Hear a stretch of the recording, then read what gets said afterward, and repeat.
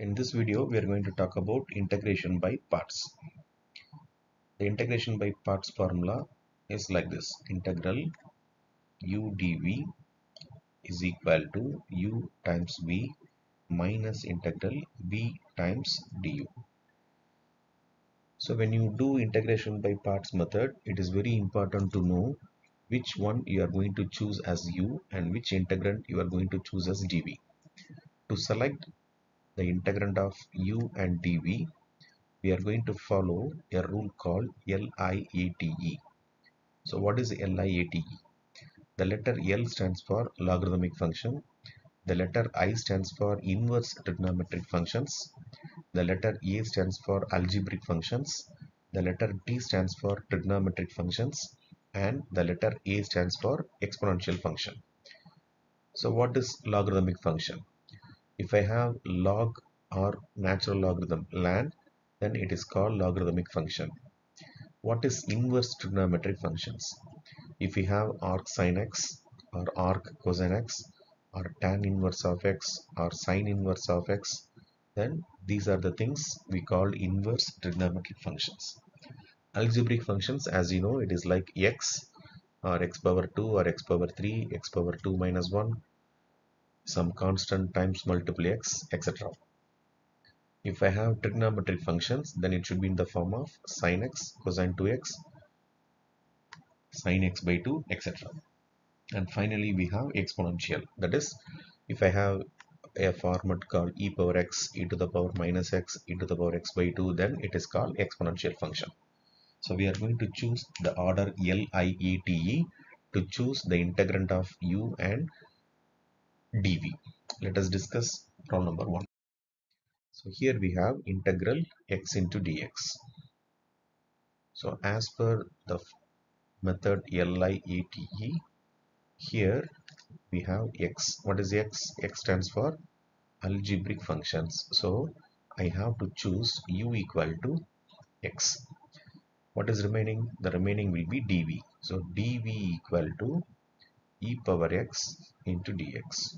Okay, so this is the question. Right. So from this, if I differentiate, I will get du equal to dx. From this, if I integrate both sides, so that will give you v equal to e power x. Now let us substitute these values in the formula, in the integration by parts formula. So what is the formula? Integral uv minus integral v du. So here my u will be x times v. V will be e power x minus integral again for v e power x. Then we have du. What is du? Du equal to dx. So now the final answer will be x into e power x minus integral e power x. We know that it's again e power x plus c. Let us move to question number 2. In question number 2, we have given integral x into sin x into dx. Once again, by applying LIATE rule, we know that u equal to x, okay, and dv is equal to sin x into dx. That is, we are comparing the left side of integration by parts formula. So you need to know what is u and what is dv. So it's done. Now from this part, first one you will do the differentiation. So you will get du equal to dx. And here you will do the integration. So integral dv will give you v. Integration of sine will give you minus cosine x. Now substitute in the formula.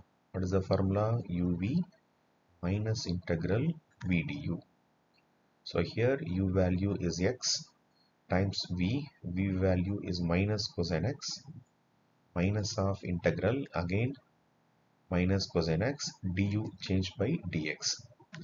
So we will get minus x cosine x.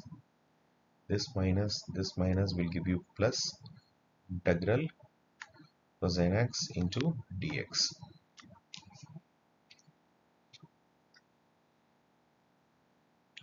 So this will give you minus x cosine x integration of cosine will be sine, so that will give you sine x plus c.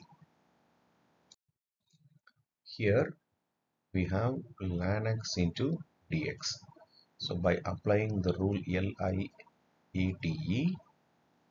the first letter is L. L stands for logarithmic function. So here we have ln x. So I have to choose u equal to ln x. Then what is my dv? My dv equal to the remaining. What is remaining here? Only dx. Now derivative of this will give you du equal to 1 over x dx. Integration of dv will be v and integration of dx will be x. Now let me substitute these values in the integration by parts formula. So in place of u we have ln x, in place of v we have x, minus integral, in place of v we have x, in place of du we have 1 over x into dx. So this x gets cancelled. So we have x into ln x minus integral dx. So my final answer will be x into ln x minus x plus c. Sometimes we need to apply integration by parts more than 2 times, even 3 times, etc. So if you do 2 times or 3 times, the problem will be very longer and it is very difficult sometimes to evaluate. To avoid this complexity, we are going to introduce a concept called tabular integration. Let me explain the concept of tabular integration with an example. So here we have integral x power 2 e power x into dx. So in the first column you have to write the value x power 2. In the next column you have to write e power x, that is this one. This x power 2 you write in the first column, e power x you write in the second column.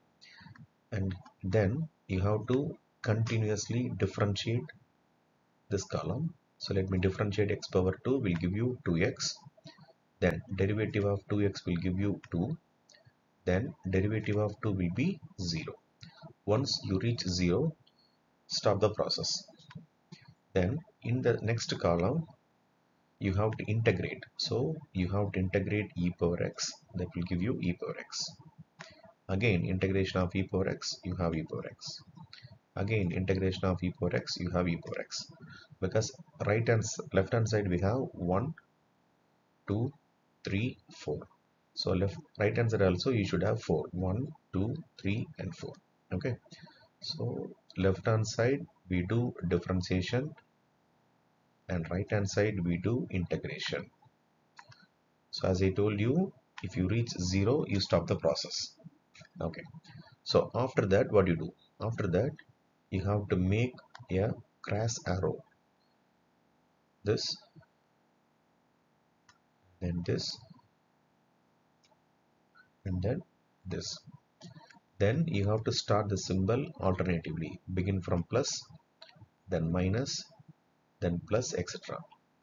So now multiply x power 2 and e power x with the symbol plus. So we will get x power 2 e power x. What is the next symbol? The next symbol is minus. So minus multiply 2x with this e power x. So that will give you 2x e power x. Finally we have plus sign, so write plus. We have 2 and e power x. So this will be 2 into e power x plus c. You can also use another method. Let me explain that method also. So whichever you feel easy, you can apply in the exams. So a while ago I explained the concept of tabular integration. We have a formula, it's called Bernoulli's formula. The formula goes like this: u v1 minus u dash v2 plus plus u double dash v3 minus u triple dash v4 plus etc. Okay, so here we have to write u. What is u? U is this one, x power 2. So let me write x power 2.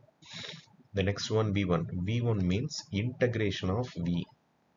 So this is u and this is v. So I have to integrate this one. So integration of e power x will give you e power x. Then what is the symbol here? Minus. Right, minus. Then u dash. What is u dash? Derivative of u. So here u equal to x power 2. So derivative of x power 2 will be 2x. Then integration of e power x will be e power x.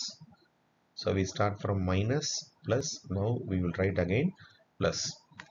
Then derivative of 2x will be 2. Integration of e power x will be e power x. Minus derivative of 2 will be 0. Integration of e power x will be e power x. Once you reach 0, stop the process. So anyway, this no need. Your final answer is like this: x power 2 e power x minus 2x e power x plus 2 into e power x plus c. So this is the final answer for example number 4. So here I have given you 5 questions with solutions. Try yourself. See you in the next video.